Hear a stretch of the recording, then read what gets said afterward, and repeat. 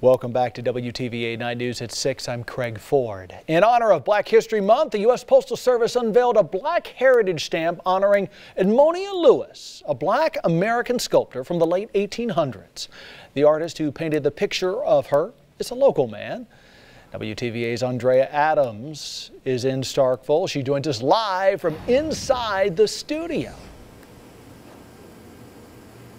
Craig, I'm here inside the studio of artist Alexander Bostic, and let me tell you, it is some beautiful paintings in here. Behind me here is a gorgeous painting that he done himself. This photo is now a new U.S. stamp that will honor an upstate New York woman, and she was the first Black and Native American sculptor to earn international recognition.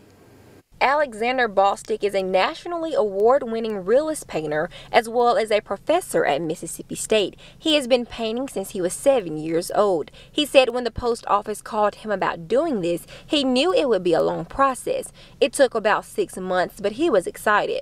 It's a big honor. I've done stamps for other countries, but this is the first time I've done a stamp for the United States. He said every decision he has ever made has been based on being an artist. Bostic said that he's been working on this painting here for about 80 hours, and by the time he's finished, it will be 150 hours.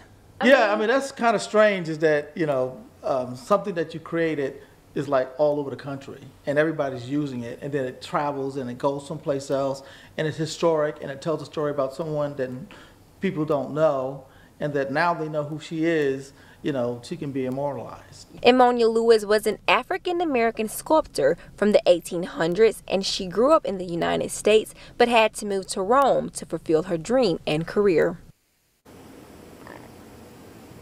The stamps were released last week, and now they are in every post office in the United States. Live in Starkville, Andrea Adams, WTVA 9 News.